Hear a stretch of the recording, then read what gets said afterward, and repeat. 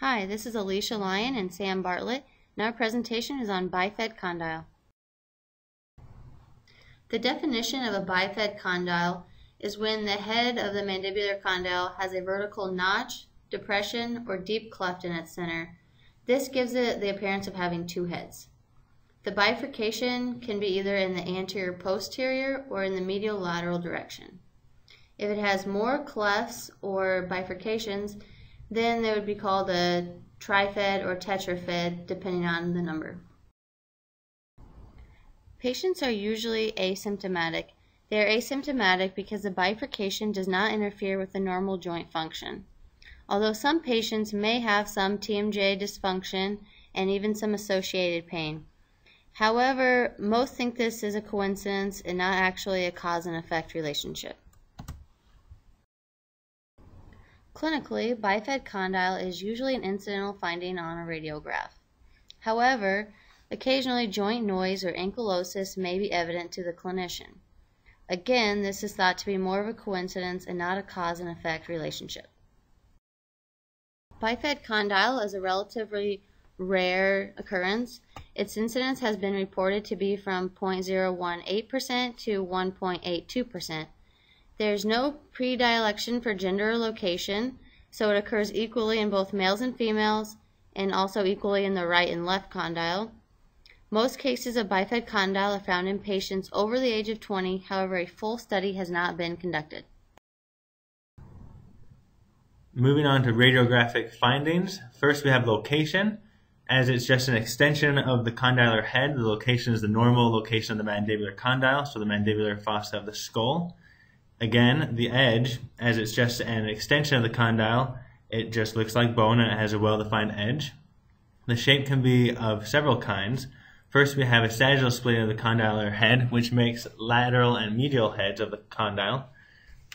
On a pantomograph, this looks similar to one condylar head being superimposed over the other condyle, but the medial head is usually more anterior than the lateral head, and so you can usually see the anterior border of both of the heads. Now, if there's a coronal splitting of the condyle, then we have anterior and posterior heads formed, and this on a pantomograph looks like a small depression in the middle of the condylar head, sometimes making a heart-shaped condyle. There are also trifid and tetrafid condyles, which have various shapes depending on the orientation of their heads. This pantomograph shows a coronal splitting of the right condyle with anterior and posterior condylar heads, and a sagittal splitting of the left condyle with medial and lateral condylar heads. On the left is a picture of a trifid condyle with medial, lateral, and posterior heads, and on the right there is a picture of a tetrafid condyle with the heads in the various positions. Next on radiographic findings is the internal structure. As the bifid condyle is bone, it's the radial opacity of bone. Next is the effect on other structures. Generally, with a bifid condyle, only one of the heads is in articulation and the other head is generally out in space, not doing anything. There was one case of a medial-lateral oriented bifid condyle where the authors did many CT scans, and in their patient they saw that there was an enlarging of the glenoid fossa with actually two articulation facets, and there was one condylar head in articulation with each facet. In this case, there's also an enlarged joint capsule and disc, which makes sense to accommodate the two heads. There is a T-shaped disc with a separate limb for each condyle, and a third limb of the disc was interdigitating between the two condylar heads. The authors also noted in this case that the muscles of mastication on the affected side had atrophy and fatty replacement. The next is number. Most time there's only one bifid condyle and it's ipsilateral, but it's also possible that there's bilateral bifid condyles. There can be trifid condyles. There's been a case of a bifid condyle on one side and a trifurcated condyle on the other. There's also one case of a tetrafid condyle. And the size of the radiographic finding is a small notch in the condyle to complete splitting of the condyle to the neck, or sometimes even lower than the neck. This shows some variations in size. The condyle on the left shows a splitting closer to the neck of the condyle, and the condyle on the image on the right shows just a small cleft in the condyle. On to differential interpretation. The first is bifid condyle, obviously. The second is vertical fracture through the condylar head. The third differential interpretation is TMJ osteoma, and the fourth interpretation is degenerative joint disease. A vertical fracture often becomes a bifid condyle, so they can look very similar to each other. The difference is a vertical fracture may sometimes need to have surgical intervention, although most of the time surgery is not indicated. Most of the time you can tell the difference between a fracture and a bifid condyle just on conventional radiographs, but if the fracture is really high on the condylar neck, then you need a CT scan to be able to see the fracture. Also, if there is a fracture, an active fracture, it is usually accompanied with pain, swelling, and possibly trismus. To tell the difference between an osteoma and a bifid condyle can be extremely difficult as they look very similar.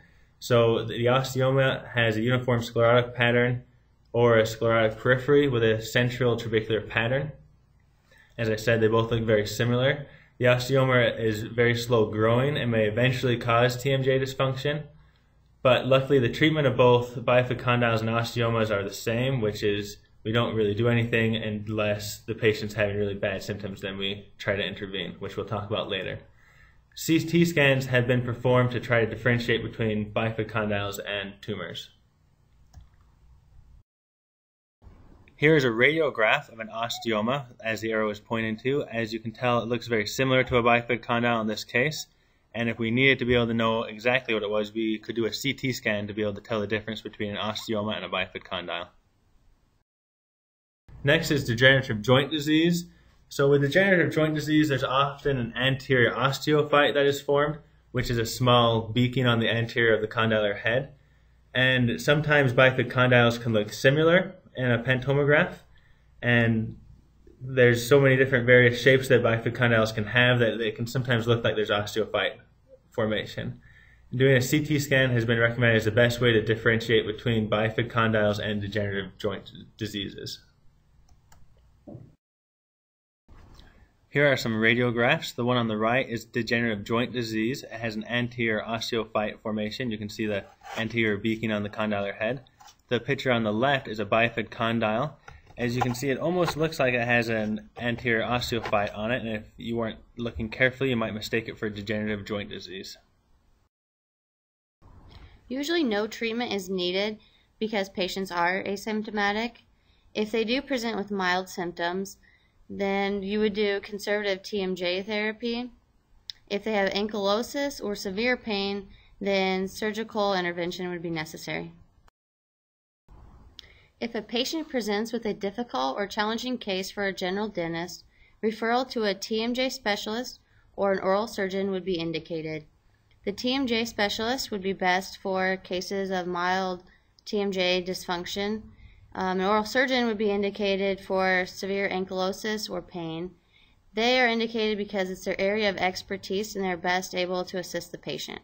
The urgency of referral would depend upon the severity of the patient's symptoms. The following are the key points of our presentation.